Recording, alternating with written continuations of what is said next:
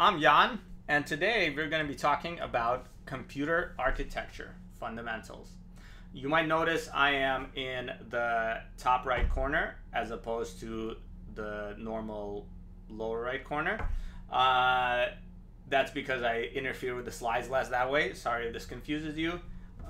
We'll try to be more consistent, but no promises. Maybe one day I'll be right in the middle. All right, let's talk about computer architecture.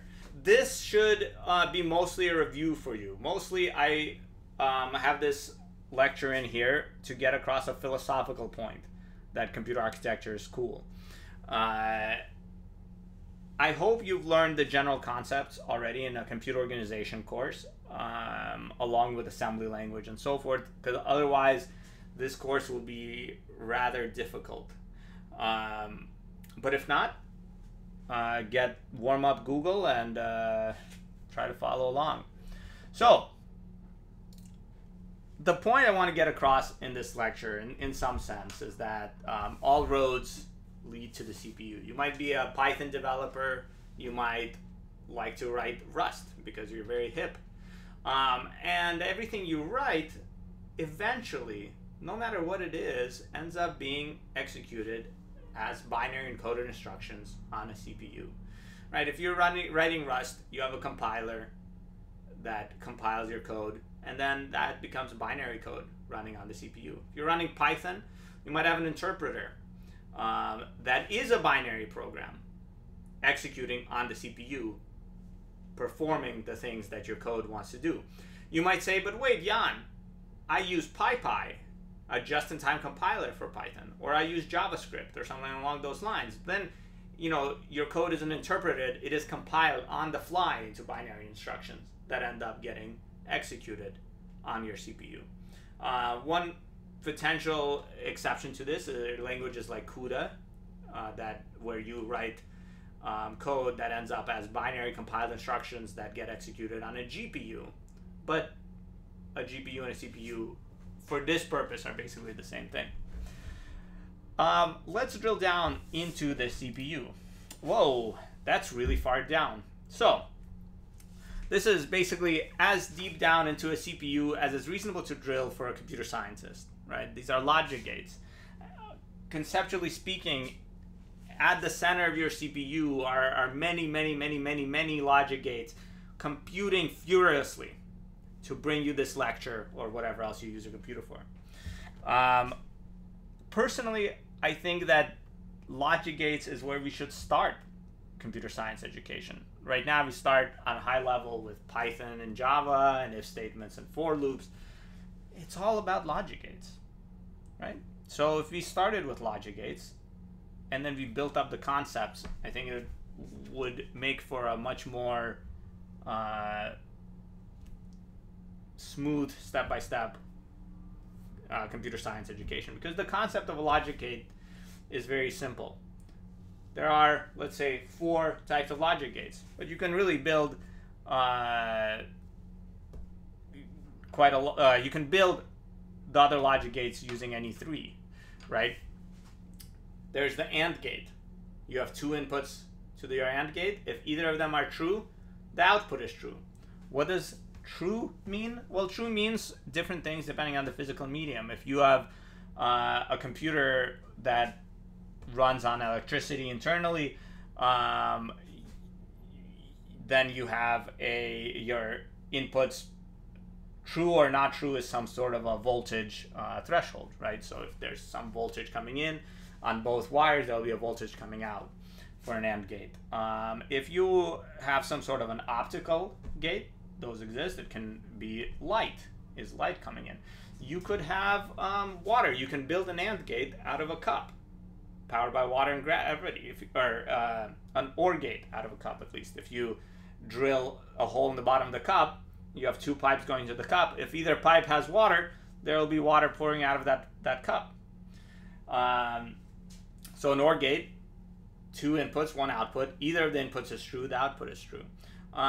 You could build these things in video games, and people do. People build whole computers in video games. If you play Dwarf Fortress, you've likely encountered, people talking about computers that they built out of using water as the computing medium, right? So they build logic gates on water and so forth. In Minecraft, you can use redstone, and there's tons and tons of different ways to do it. You have XOR gates, where you have two inputs, and if only one of those inputs is true, the output is true. If they're both true, the output is false. If they're both false, the output is false. And then, of course, you have NOT gates, where if the input is true, your one input, the output is also is false. And if the input is false, the output is true. This is very simple. It's a trivially simple concept. If you've taken discrete mathematics, you've probably created truth tables around this, and it's just it's very straightforward. And the interesting thing is, by combining these gates in clever ways, we can start taking small steps to a computer, like this, right? So this slide has a bunch of different combinations of gates. There's an adder on this slide, where basically if you give it two numbers and a carry flag from previous computation, and it'll give you a result of the addition and a carry flag. Of course, in this case, the numbers are simple bits, but you can make adders that work on arbitrarily large, or are, you know, as long as you have more and more gates and larger inputs. There's a multiplexer there, where you can, based on your input, you can select one of the signals, one output signal. That, for example, has obvious implications for memory, right? Where if you want to read some memory in a computer, or seek into your Python array, at some point, some decision like this gets made on logic gates, which is pretty exciting, right? Speaking of memory, there's also memory on this, made out of logic gates on the slide, right? So you can use a clever combination of logic gates to be able to store, read, and read memory, single bits of memory right here, right? Basically, the combinations and the potential is endless, and at some point, some incredibly magical point, we move from just some logic gates that are super simple. You can write them out on paper. There's nothing special about them. You can drill a hole in a cup and have an OR gate, to a computer, right? There's some magical thing to a computer. A computer can compute. A logic gate can't really compute. So now we've crossed this magical threshold, and then right on the other side of this threshold is where much of this course will operate, on the binary level, and security issues and implications there. That's the part I love about computing, this magical boundary where computing starts to happen. A modern computer might look something like this, right? At a very high level, you have your CPU. It communicates over some sort of a hardware bridge or whatever protocol to memory, to your disk, to your network, to your monitor, etc., right? So let's focus on memory, disk, network, and so forth, and drill just a little deeper. Right? Your CPU isn't just a monolithic thing. It has parts, like different components. It has registers, small bits of memory that it can interact with, or small bits of storage, not to get confused with the main memory. It has a control unit. This control unit decides what to execute, decodes instructions, and dispatches things to other parts of the CPU. And the computer has an arithmetic logical unit, right, where the various computations, adding and so forth happens. And there are other parts. There's floating point processors. There's all sorts of parts of a computer. At a high level, let's stick with this and add one thing. There's caching. Turns out that modern computer architecture is basically a series of caching layers stacked on top of each other, right? So you start out, you can think of the biggest possible one, and it's the internet, right? The internet has insane amounts of storage. storage that you could never hope to you know, so much data that you can never hope to acquire it all in one location. And that one location that you have, of course, is a disk where you can put a lot of data, more than could fit into your computer's memory, which is what, you know, you want just the stuff that you're actively working on to be in. If you're actively playing a game, you want as much of that as possible to be in memory rather than swapping in and out of disk, because disk access is slow. As we move up and get smaller and smaller in these storage sizes, the trend is we get faster and faster. So accessing network is slow, right? You have to send, you know, packets across the world. Accessing your disk is much faster, but accessing memory is even faster than that. When you read from memory, it goes into a special place in your CPU. That special place is called the cache. You read from that, you move it to the cache, and then that is faster than memory, but much, much smaller. And then the CPU pulls from the cache to put data into registers. And those are extraordinarily fast, but so small, so expensive that there's, you know, very, depending on the architecture, anywhere from like 8 to 40 of them. But, you know, and they're anywhere from, you know, 2 to 8 bytes to maybe 16 bytes sometimes in size.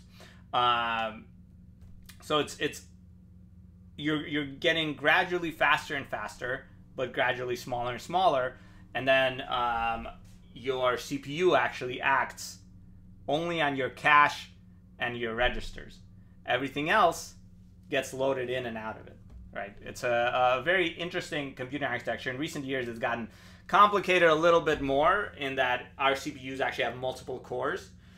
So if you have a multi-core processor, which basically more or less everybody at this point does, you likely have multiple cores. Each of them has its own cache, its own registers, etc., and then they share a common cache, and then you have memory, disk, network, and so on.